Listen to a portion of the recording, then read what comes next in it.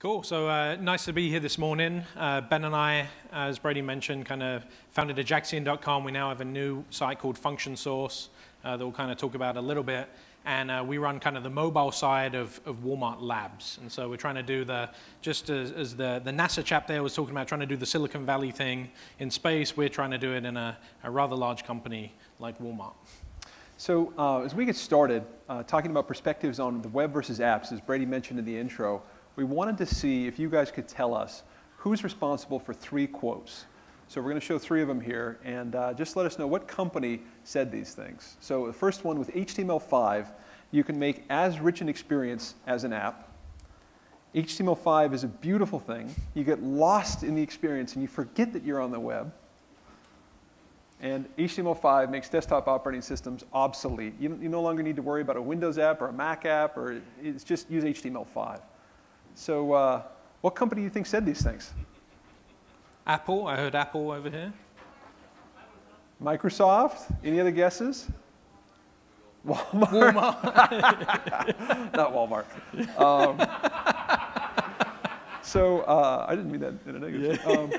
So it turns out that Microsoft is the right answer. And for us, when we heard this thing at their recent launch event for IE9 beta, the fanciest beta launch event I think we've ever been to. Yeah, and it was around the corner from here. It was actually right next to the Adobe building. I think is a little bit of a kind of a subtle hint. They put on this massive event for this. It wasn't even the final release of IE9. And for us, we've worked at Mozilla, Google, big web guys. To kind of hear Microsoft come out and say this was a little bit puzzling. It was very puzzling, except they didn't actually say this quote. We made this one up. They didn't say that. But the others they did say. And it was really shocking. And the entire event was just bizarre. It was really high production value, and they'd chartered all of these rich web applications to show off what the web can do. And it was ironic that they were so close to Adobe because they looked like they used the same agencies that did Flash apps before the event. But they showcased how the web could be this really, really rich experience in the native apps. You don't even need to worry about those native apps. And we mentioned that we made this quote up, but in fact, they said something remarkably similar to this just a few months later when they launched Windows 8. And they came out and said, you actually don't need to create native Windows apps anymore. You can just use the web. And so, again, why would Microsoft give a bear hug to the web so intensely when their playbook up until now had been really quite different? Their playbook had been all about suffocating the web and mitigating its power or its potential. And they had a great strategy for doing that, from reducing the value of the browser to 0, or taking web applications and actually chaining them to a particular operating system. And in the last instance here with WPF, in increasing the expectations that users have for native applications to try and create a delta so that users would no longer be satisfied interacting with the web. And so they really tried to mitigate the web. Right. And we come from the browser side, so we always think about, what's going on here? How are they coming back? Is this because Chrome's taken off and like Firefox is again? Why are they doing this? But then we kind of took another look back at the playbook that Ben was talking about, and what was going on in the desktop era that Microsoft kind of learned from and kind of like built their lead off of. That's right, because when you look in that desktop era, you realize that the web liberated all of us. If you go back, it's a time that sort of smacks very similar to the time that we're in now, because you had all these platforms. This is just a subset of the platforms, including that obscure one in the middle. Does anyone know what that is, that black computer in the middle? Any ideas? The NASA guy, surely. He's English.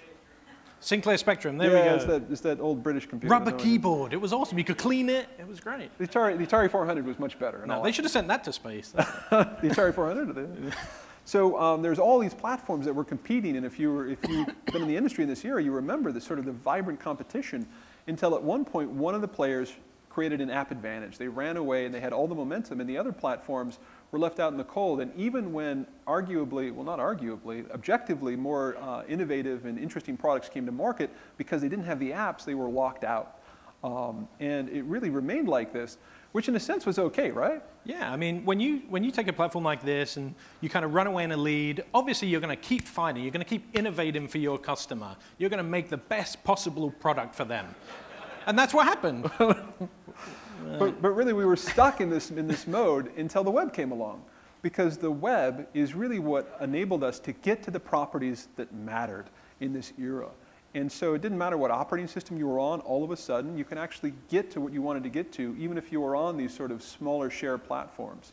And so it was really sort of liberating the impact that it had on all of us. Yeah, and like you think about when this happened, at this time, it was so exciting that I could go to Google and different search engines and search all of the information that's out there. I could connect to friends on the different side of the world in kind of new and different ways. And this desktop experience of, focus on productivity and Office and the like seemed just like really boring.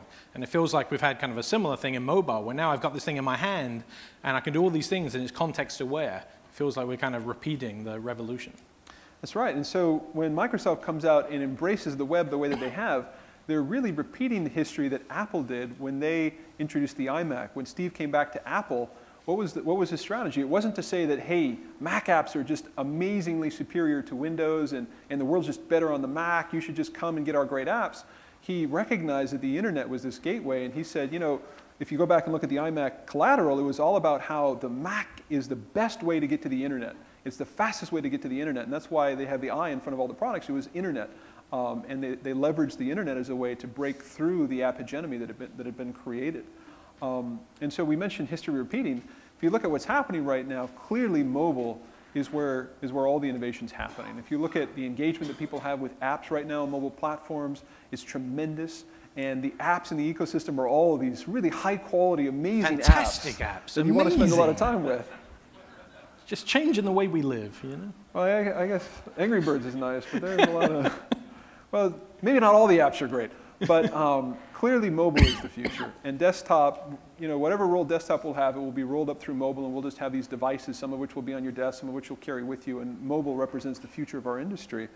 And if you go back and ask yourself, if the web played this sort of interesting, freeing role for desktop platforms, will that repeat itself? Is the web the platform that's going to unlock mobile platforms? Because we spent some time at perhaps a losing mobile platform when we were at Palm. Well, I guess we could pretty much say they lost at this point, right? I think so. And I can tell you that the big reason why that Palm lost and so many of the other players lost was apps. They just didn't have any access to get to the apps. And so is the web going to unlock this and let us have a bunch of different mobile innovation despite app monopolies? Right. And it's actually kind of tough, right? Because if you go back and you look at the old days, how did we get software when the web first came onto the scene?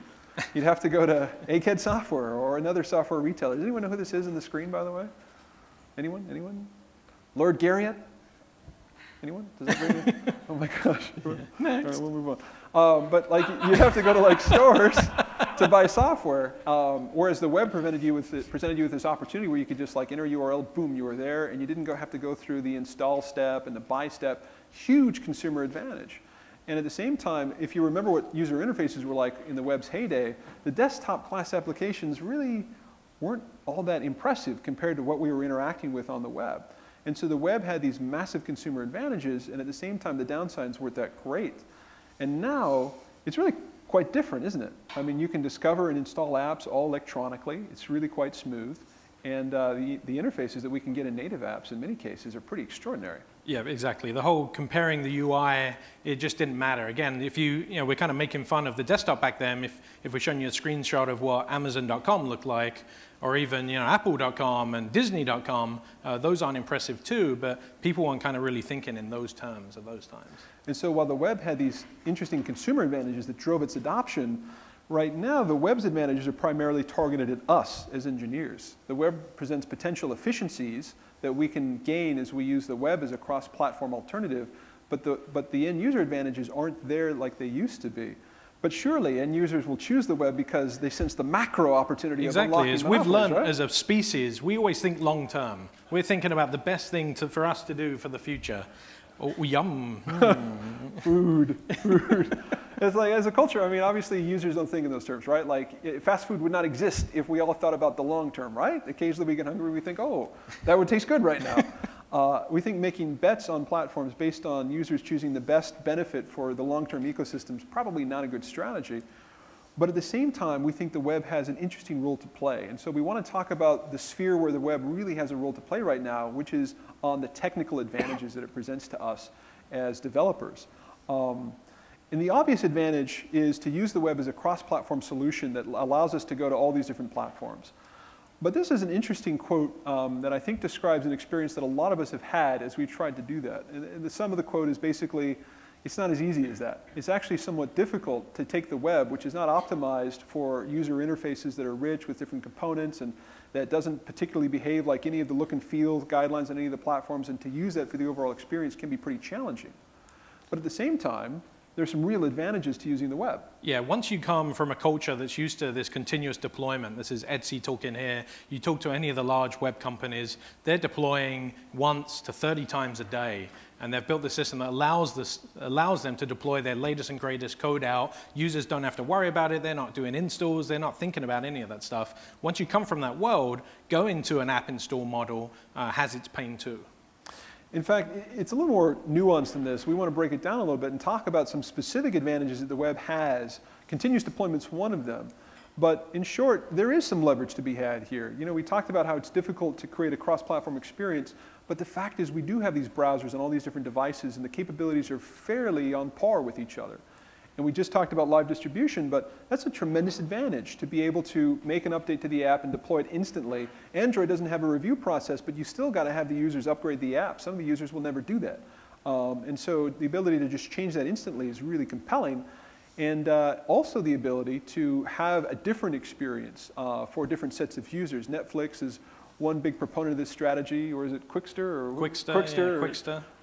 That's the DVD one. Whatever. But live distribution is another great advantage, the ability to have different experiences for your users. That's a little difficult when you have to plan them in advance and bundle them together, distribute them, and then have some algorithm for figuring out which experience to use all on the client.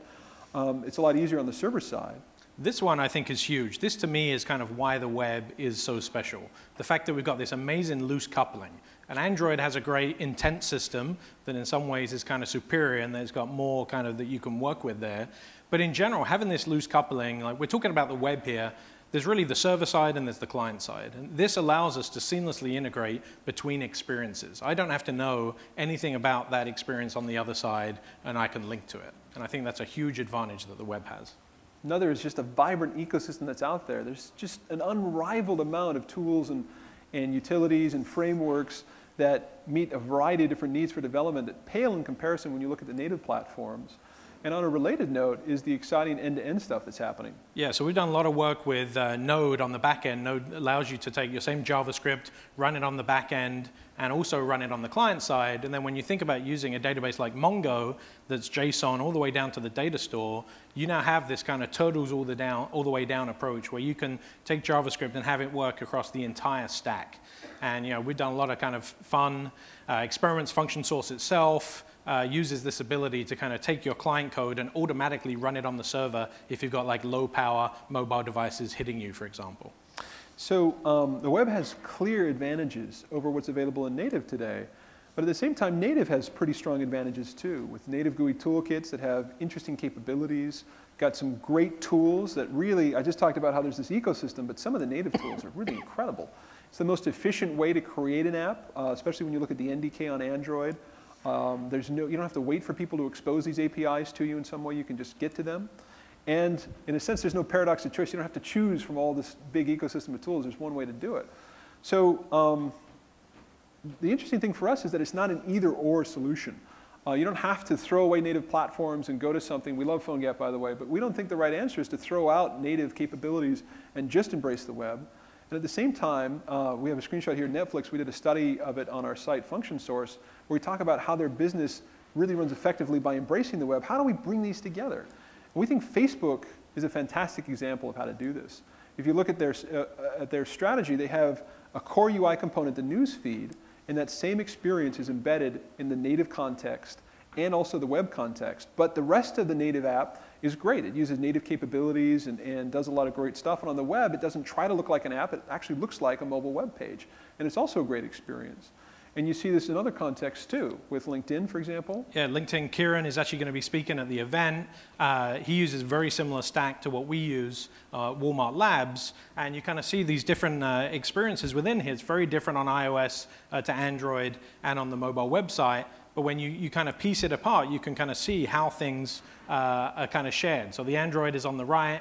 You got that looking very similar to iPhone. Mobile web looks very different. It's not as fancy. It's not trying to do too much. We've actually kind of gone through that cycle ourselves, where you get tempted to get these, you got these great mobile web guys that want to mimic everything like the application experience. But we're actually kind of going a different way. And people that come through your mobile website do things very differently. They're trying to do different things. And so we make the mobile web experience very different from what you have on the native experience, both because the horsepower that you have available, but also people are actually tending to do different things. So we've implemented this strategy ourselves where we have a native shopping cart on the left-hand side. On the right-hand side, we have a checkout that's web implemented.